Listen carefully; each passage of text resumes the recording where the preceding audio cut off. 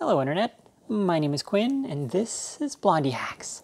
So today we're working on my universal tripod smartphone mount. It's an aluminum spring clamp that holds any brand of smartphone securely in any location, and it's quick to remove and reinstall. I'm going to show you how I made it right now. So let's dive in. So here's the basic design in Fusion 360, and the design trick that makes this work is that the angle of those arms kind of presses the smartphone forward into the crook of the L there, and that's what holds the phone securely. So these are made from solid blocks of aluminum, so I'm cutting some scrap here to size that I have with the portable bandsaw. And then I face off those rough cuts with the mill. This is a 2.5-inch cobalt shell mill. The sides are not going to be machined, and so they're not very perfectly square, so that in order to hold them square in the vise, you use something round like a ball bearing or, in this case, a piece of drill rod. And then I find the edges so that I can zero out my DRO. And then I mill out the main portion of the L shape there just to get the shape that we need. And lastly, I do a pass on the y-axis to clean up that edge on the inside corner of the L there. And I got layout marks there just for kind of sanity checking my DRO math, but DRO did all the heavy lifting here.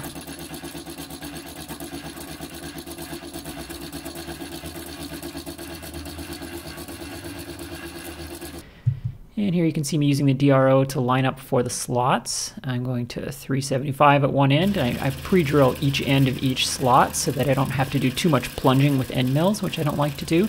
So by pre-drilling a little undersized, then the end mill can just finish out to final dimension. And so I just go back and forth, plunging a little at each end and then going back the other way. And then I drill and tap for the 1/4-20 tripod mounting bolt in the bottom arm. I should note that I've made two of these arms. I'm not going to show both of them, but one of them has this hole tapped in it for the tripod mount. And I'm just hand tapping this using a spring-loaded tap follower in the mill.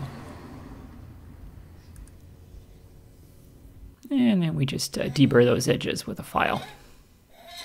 And I'm marking out for the hinge cuts. And again, I'm using the DRO to actually calculate those, but the layout lines are a nice sanity check. So I mill out the center of one with a 1/2-inch end mill, which is convenient because I want the final dimension to be a 1/2 inch, so I get a nice easy one-pass operation. This vertical setup here is kind of interesting because I need square inside corners, and so doing this type of setup is really the only way to get that. I'm doing light passes because the setup is not especially rigid, being aluminum kind of held up at an extent like that. I'm cross-drilling for the hinge pin, just using a piece of machined scrap as a backstop. And I drill it a little undersize and then ream it to final dimension so that the hinge pin has a very precise fit. Here's the hinge pin, making this on the lathe from some drill rod, 1/4-inch drill rod, just facing off the end.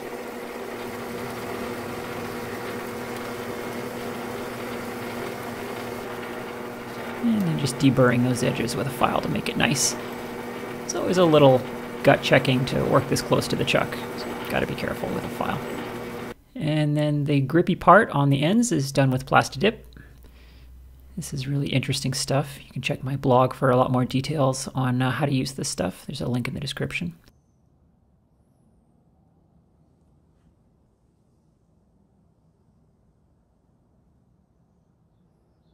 And after that stuff cures, it'll be all ready to go.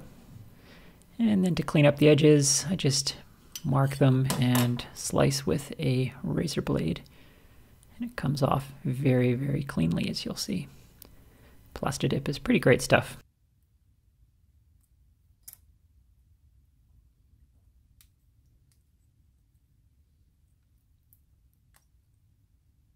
That's very satisfying. And there's my two parts. And finally, the hinge pin is assembled, and a little bit of Loctite on one end just to hold it in place. Don't get any in the hinge area itself there. And I use some forceps to attach the springs. And there we go. Quick test on an iPhone SE. Works great.